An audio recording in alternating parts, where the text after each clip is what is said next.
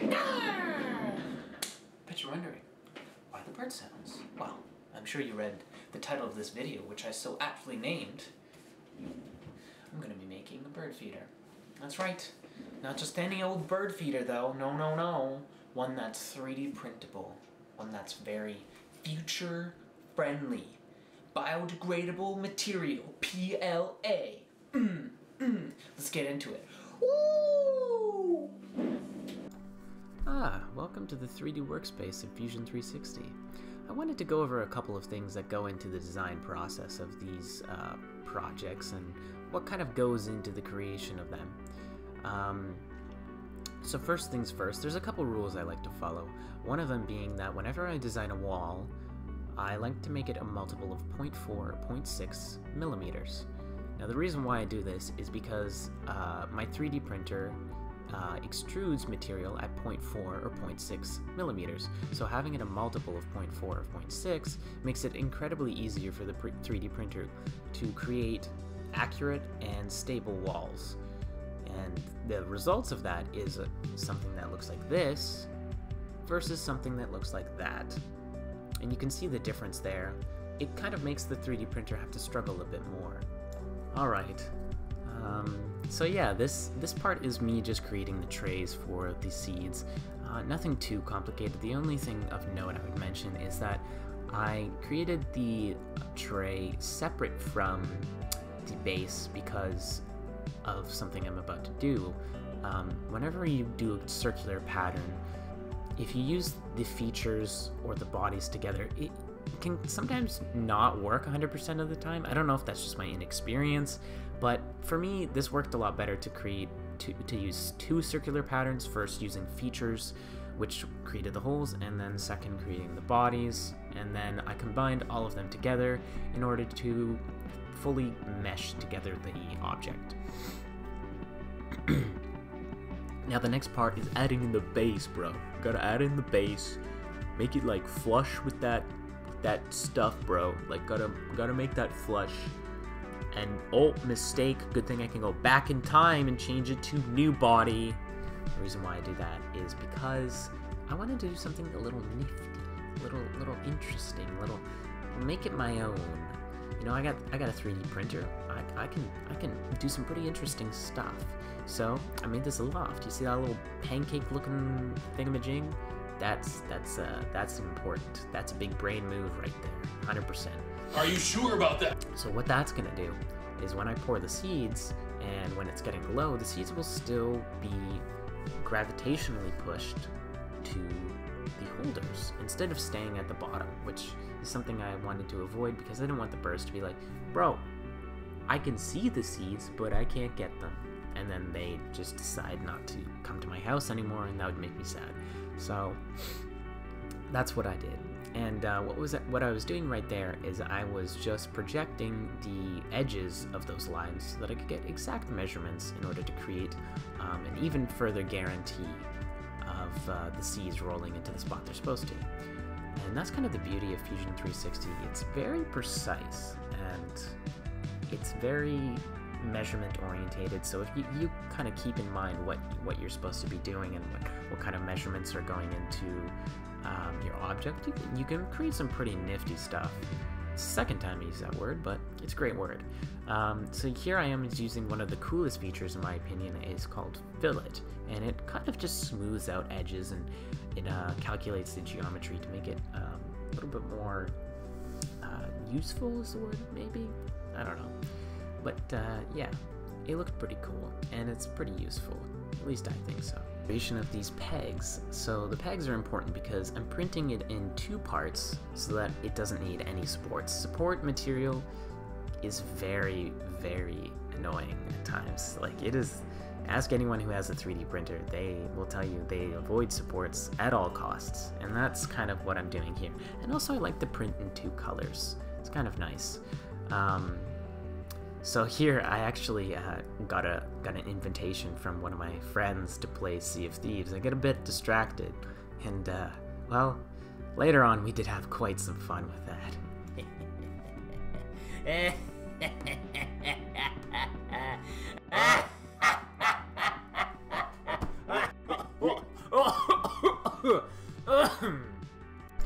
Anyways, so what I'm doing here is I'm creating the second piece using an offset of 0.4 from the other wall, the wall of the previously existing part.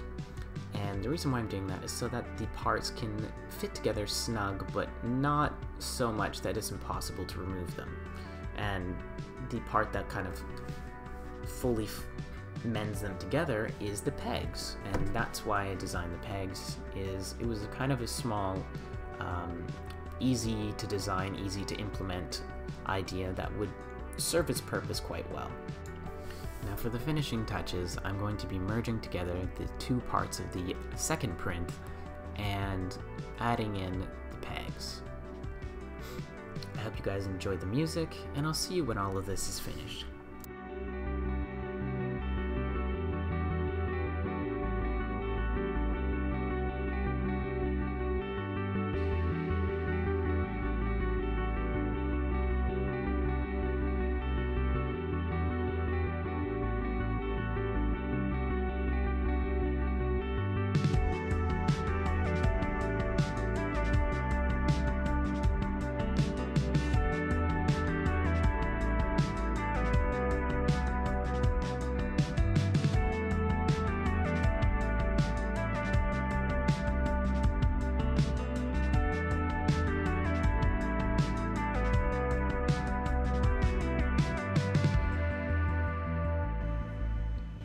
Okay, here it is. The finished product. It looks pretty cool. I printed it in transparent so that we could see the seed level. That way that we would know, you know, does it need to be refilled? So it's pretty cool. Now all I need to do is remove the supports, because I got little supports there, and print the top and then test it out. It failed. Awful. Worst case scenario. Just kidding. This is actually a good thing. I can talk about a couple things that were on my mind as I was making this video.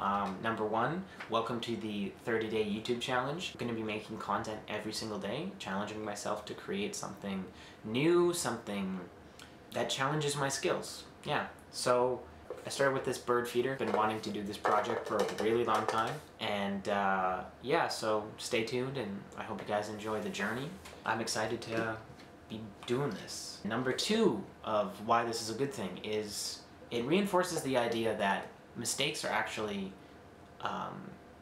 they're learning points. You know, it's like you take what worked from the idea, like for example the transparency. I really like that.